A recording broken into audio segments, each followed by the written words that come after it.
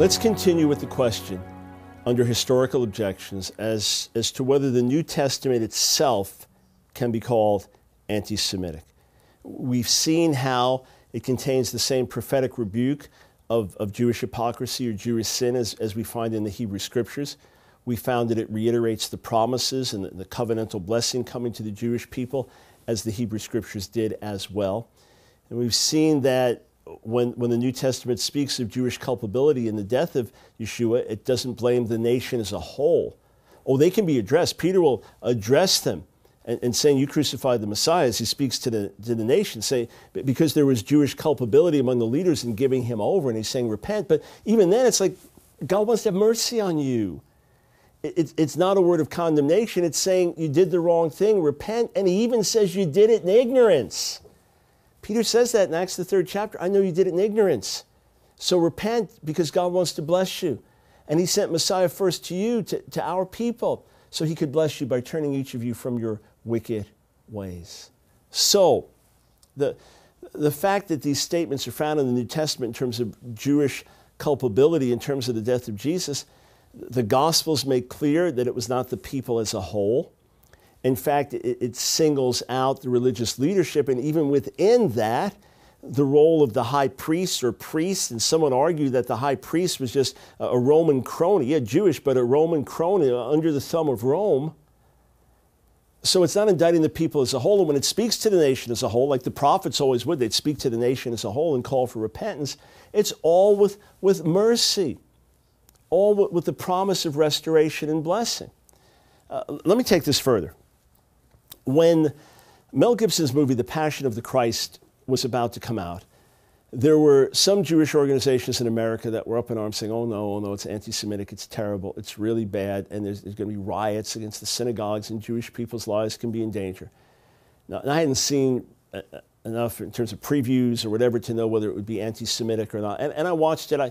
I didn't find it anti-Semitic personally. Some of my friends did. To be honest, when I saw the religious leaders, they struck me as medieval church leaders, the garments. I mean, that's what I saw more than anything, just corrupt leadership.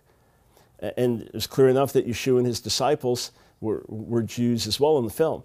But either way, let's just say it was anti-Semitic. And Mel Gibson's subsequent anti-Semitic rant when he was arrested for drunk driving, he could well be anti-Semitic, God knows. My friend Rabbi Shmuley was convinced before the movie he was anti-Semitic, and then after that rant he said, you see, I was right. But let's just say it was anti-Semitic.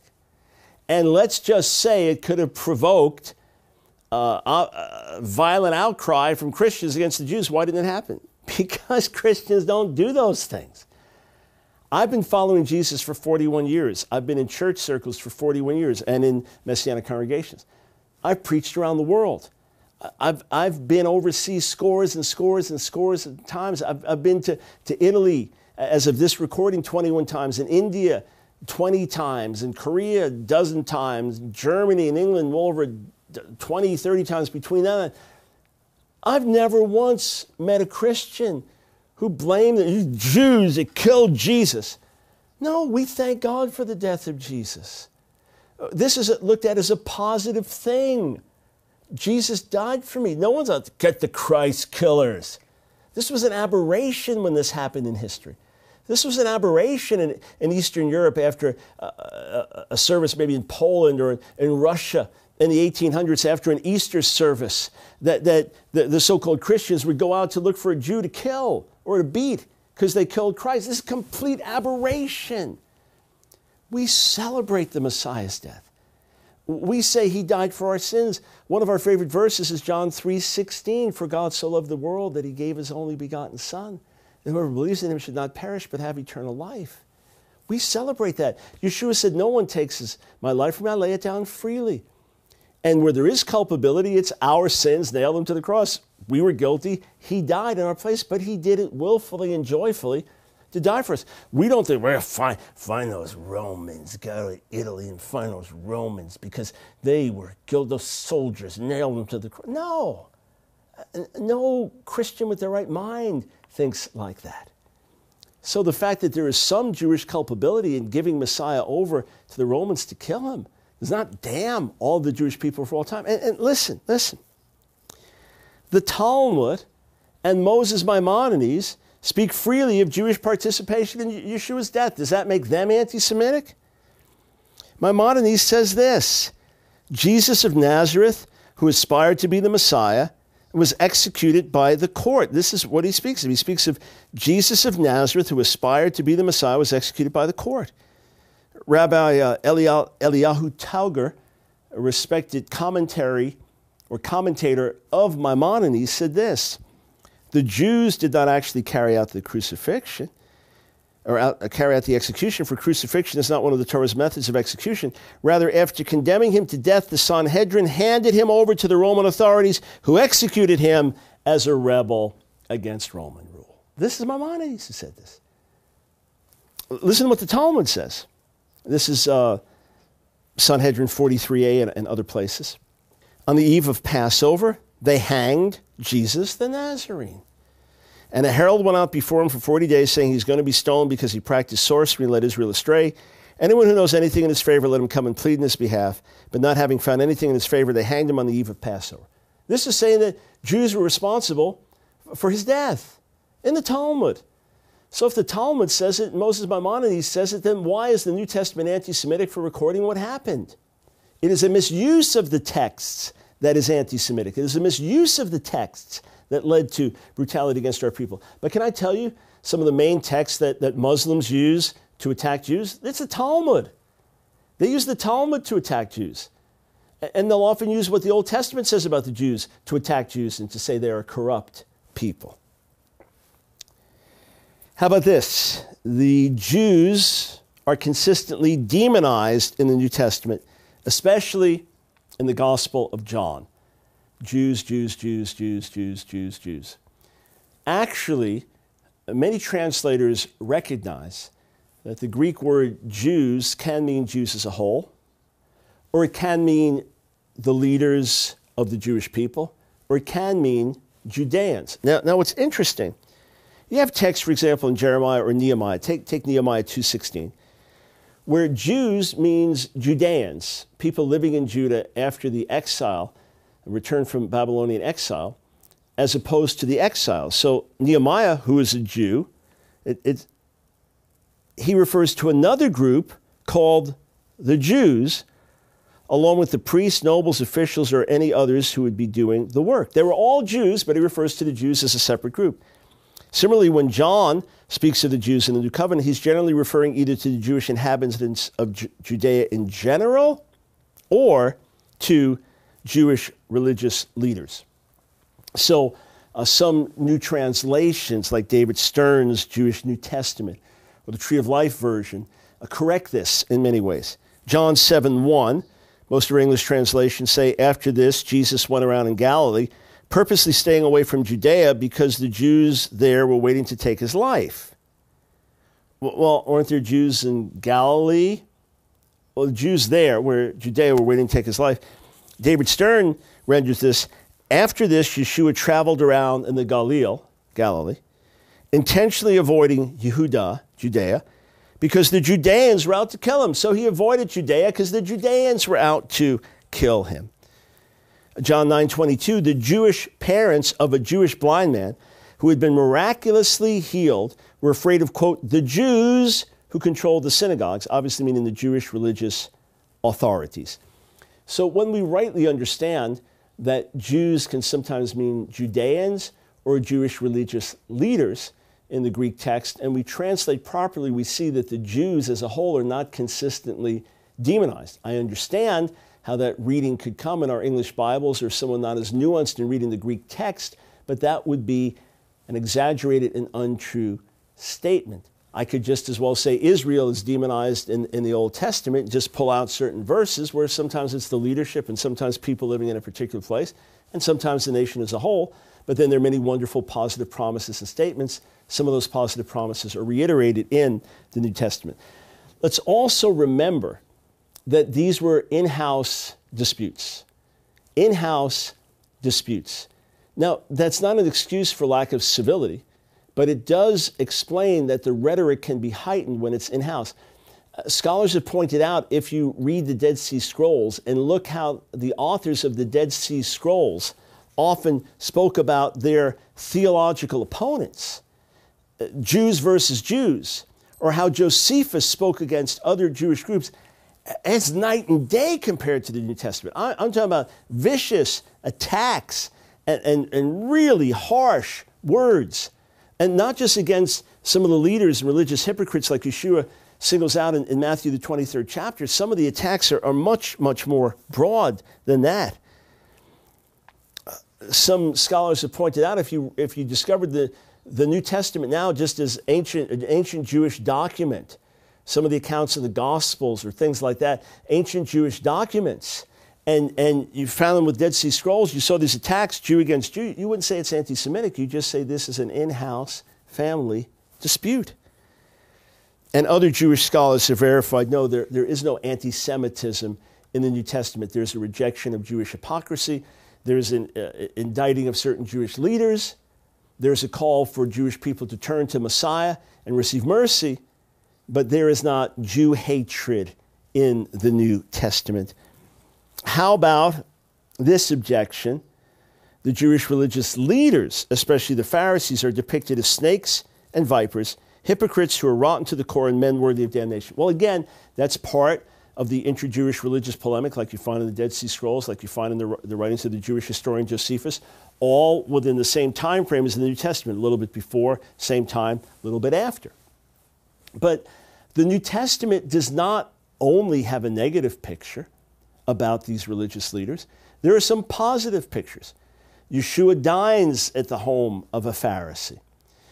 There are Pharisees who warn Yeshua. So he dines at the home of a Pharisee in Luke 7. There are Pharisees who warn Yeshua that Herod wants to kill him in Luke the 13th chapter. Paul identifies as a Pharisee in the book of Acts. I'm a Pharisee. There's a gracious picture painted of Gamaliel, a Pharisaical leader, painted as a man of wisdom with gracious counsel, trying to spare the apostles from death in Acts the 5th chapter. So there is not universal bashing. And again, the fact that there is an indictment about hypocrisy, well, you've got that throughout the Hebrew Scriptures. You've got that throughout our Bible. There is even a Talmudic polemic about Pharisaical hypocrisy. So again, we have to out and out reject that. What about what Paul wrote in 1 Thessalonians 2? When he told his Gentile readers, Thessalonian followers of Jesus, Thessalonian Christians, he told his Gentile readers that the Jews displease God, are hostile to all men, killed both the prophets and the Messiah, and are objects of God's wrath to the uttermost. That is outright, blatant anti-Semitic, is it not? No, not if read correctly. Here's what happens. When Paul's preaching at Thessalonica, and he would go to the synagogues first as a Jew, he'd go to the synagogue and declare the good news of Yeshua the Messiah, and they discuss it and debate it. Well, some of the Jews believed, some Gentiles who were in the synagogue, God-fearing Gentiles, they believed. But there are other Jews who stirred up trouble, and you end up with a riot in the city. And some of these troublemaking Jews then followed him to some other cities and stirred up trouble for him. Rabble-rousers. Every group has them. Every group has extremists. Every group has those who make the rest of the group look very bad. Not only so, the followers of Jesus, the Gentile followers of Jesus in Thessalonica suffered a lot for their faith. They suffered heavy and serious persecution, and Paul writes about it in 1 Thessalonians chapter 1 and chapter 2 and chapter 3. You've suffered persecution. We are also suffering persecution. He says this in 2 Thessalonians chapter 1, verses 4 and 5. Therefore, among God's churches, among God's congregations, we boast about your perseverance and faith and all the persecutions and trials you are enduring. All this is evidence that God's judgment is right, and as a result, you will be counted worthy of the kingdom of God for which you are suffering. Now, he wants to encourage them. You're not alone in this. We've suffered the same thing from our own people. What you've suffered in Thessalonica, we've suffered in Judea from our own people. You've suffered it from your fellow Thessalonians. We've suffered it from our fellow Jews. And he says this, for you brothers became imitators of God's congregations in Judea, which are in Messiah Jesus. You suffered from your own countrymen. The same things those congregations suffered from the Jews, or remember, could mean Judeans, who killed the Lord Jesus and the prophets and also drove us out. They displease God and are hostile to all men in their effort to keep us from speaking to the Gentiles so that they may be saved. In this way, they always heap up their sins to the limit. The wrath of God has come upon them at last. Paul was not saying that all Jews were guilty of killing Yeshua any more than he was saying that all Jews were guilty of killing the prophets or that all Jews were guilty of driving him out of city after city. Listen to what he says again. For you, brothers, became imitators of God's congregations in Judea. In other words, the way they were suffering for the faith, you've also suffered for the faith. You suffered from your own countrymen the same things those congregations suffered from the Jews or the Judeans, who killed the Lord Jesus and the prophets and also drove us out. They displease God and they're hostile to all men in their effort to keep us from speaking to the Gentiles so that they may be saved. In this way, they always heap up their sins to limit the wrath of God. It's come upon them at last. What's he saying? Those same unbelieving Jews who in previous generations killed the prophets and then the Messiah are now making life difficult for us Jews who do believe in Yeshua. They displease God and they're hostile to all men in their effort to keep us from speaking to the Gentiles that they may be saved. It's not an indictment on all Jews. Paul speaks of the broken heart he has for his Jewish people in Romans 9. Same Paul. Paul warns the Gentiles in Rome not to be arrogant towards the Jewish people. The same Paul says, even though they may be enemies because of the gospel, opposing the faith, they're loved because of the patriarchs, Abraham, Isaac, and Jacob. And God's gifts and calling are irrevocable, Romans 11, 28 and 29. And there'll be a national turning and all Israel will be saved. Well, if the wrath has come upon them to the uttermost, it means they're utterly damned, then how can he say there's going to be a national turning and they'll be saved and God's going to keep his promises? He's either speaking of the Judeans in particular, that it was Jews in Jerusalem who persecuted the prophets like Isaiah. Remember, it's according to Jewish tradition that Jerusalem Jews killed Isaiah, put him to death. He's either saying that these Judean Jews, these Jews of Jerusalem, they've killed the prophets, they killed the Messiah. Who was it after all? High priest and his cronies and some of the other religious leadership based in Jerusalem and Judea. They killed him. They gave him over to the Romans to be killed. They're culpable in his death. And they're persecuting us now too. Judgment's come upon them. Judgment of God's come upon them. So he's either speaking of non-believing Jews who've been hostile to God, hostile to the prophets, hostile to the Messiah, now hostile to the apostles, to the emissaries. Them, or specifically those Jerusalemite or Judean Jews who've been carrying out these crimes against the prophets, against the Messiah. Same bad breed, same bad blood, now persecuting the Messiah's followers. And you're suffering the same thing from your countrymen as you are from us. That's what he's saying, and it was historically true.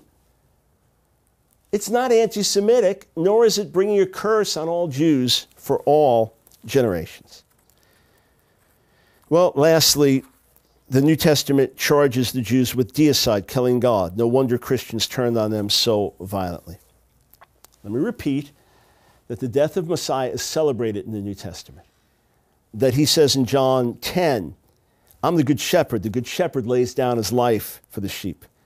The reason my Father loves me is that I lay down my life only to take it up again. No one takes it from me, but I lay it down on my own accord. I have authority to lay it down and authority to take it up again. This command I received from my Father. New Testament teaches, number one, that God, our Father, sent his Son into the world to die for us. That was his mission. That was God's love. Number two, Yeshua says, I lay down my life willingly, my own accord. Number three, the New Testament teaches that Messiah died for our sins. Isaiah 53 says that. All of us sinned and went astray, and our sins were put on his shoulders. His death brings us life. Number four, Jewish leadership rejected him. Number five, Romans crucified him. And what's our response to be? Thank God for the blood of Messiah. Thank God for his death. Thank God for his sacrifice. All the more should we love him. That's the only response I've seen from followers of Jesus for over 40 years around the world. I've never once met a true follower of Jesus. Never, ever, ever. Someone that I ran into one crazy anti-Semite in Washington, D.C. one time who was a total weirdo, claimed to be a Christian, was a total weirdo. I'm talking about, God knows how many thousands of Christians I've met around the world. I've never once heard any of them blame the Jews. You don't blame anyone for the Messiah's death. You thank God for the Messiah's death, and you thank the Messiah for his death. So the idea that the New Testament charges the Jews with deicide, not just Christ killers, but God killers, because Christ is God, is preposterous. Nor is there ever a text that says, you killed God. Nowhere. Nowhere does it say, well, the Messiah is God, and you killed the Messiah, therefore you killed God. That's not spoken in the New Testament. What is spoken is Peter rebuking his fellow Jews within just weeks of the Messiah's death, saying, you crucified him. God wants to have mercy on you. That's what it does say. But listen to this, Acts 3, verses 17 to 20. Now, brothers, I know that you acted in ignorance. You dirty Christ killers, you killed our God. We're going to kill you. No! This is what Peter the Jew preaches. Now, brothers, I know that you acted in ignorance, as did your leaders. But this is how God fulfilled what he had foretold through all the prophets, saying that his Messiah would suffer. Repent then, and turn to God so that your sins may be wiped out, that times of refreshing may come from the Lord, and then he may send the Messiah who has been appointed for you, even Jesus.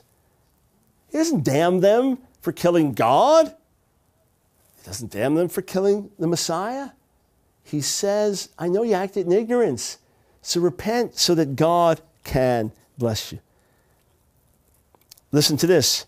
Paul addressing this. Acts 13. The people of Jerusalem and their rulers did not recognize Yeshua, yet in condemning him they fulfilled the words of the prophets that are read every Sabbath. Verse 38. Therefore, my brothers, I want you to know that through Yeshua the forgiveness of sins is proclaimed to you. He doesn't say, you damnable rotten Jew. I'm ashamed to even be a Jew today. You Christ killers, God killers, assassins of Christ, guilty of deicide. He says, no, you didn't recognize him. So I'm proclaiming to you forgiveness of sins through his death. Well, one more alleged anti-Semitic piece in the New Testament. The real problem with the New Testament is the notion that God is finished with the Jewish people, that they are now the synagogue of Satan, having been replaced by Christians who are the true Jews in the New Israel. That's a false interpretation of the texts. When Paul is writing to the Roman believers in Romans, the 11th chapter, to Gentiles in Rome, you know what he says to them? He says, I'm writing to you Gentiles. He doesn't call them Jews. He said, I'm writing to you Gentiles with the hope that you can provoke my people Israel to envy. In other words, that you can live such godly lives, that you can be so full of the Spirit, that you can know God so wonderfully well, that you can demonstrate to the world what it means to be forgiven by the Messiah, that you can have something so special that Jewish people will look at you and say, I want what you have.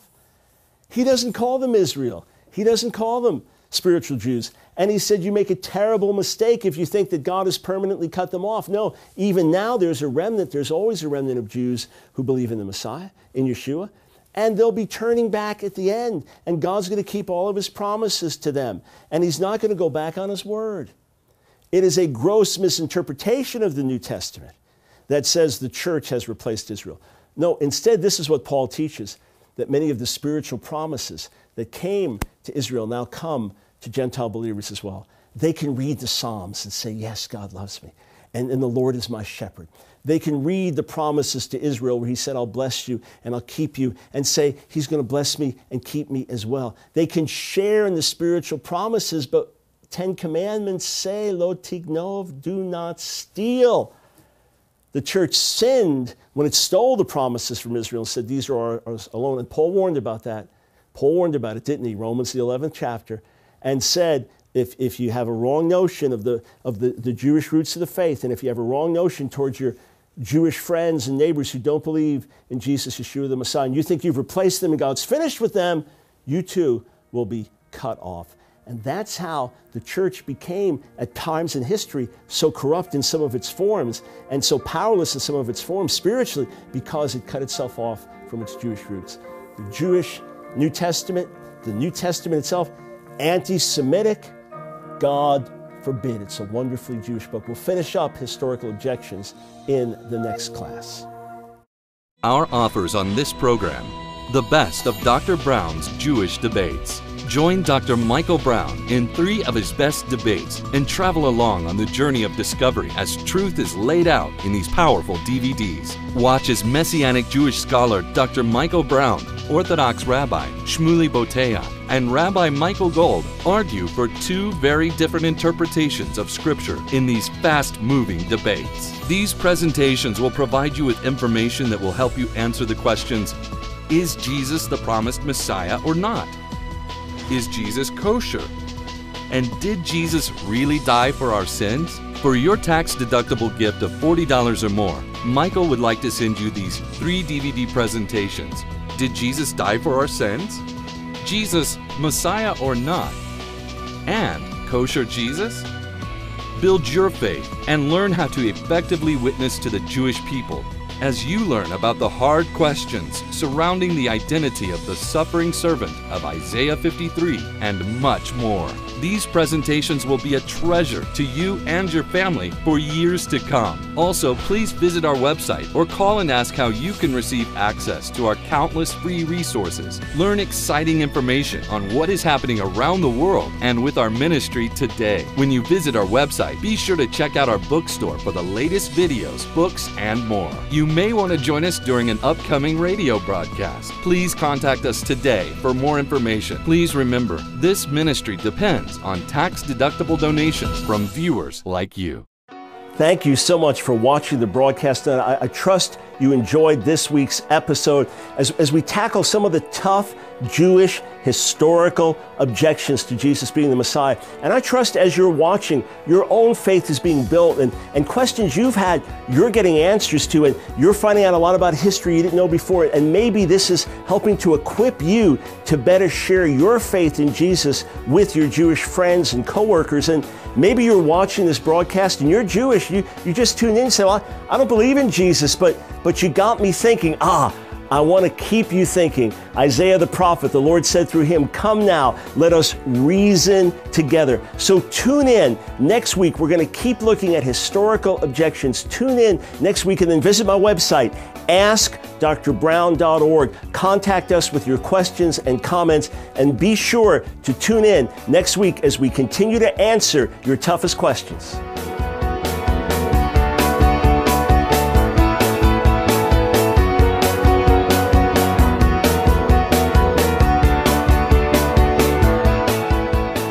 This has been a paid program made possible by financial contributions to Ask Dr. Brown Ministries from viewers like you in your area. Thank you for your support.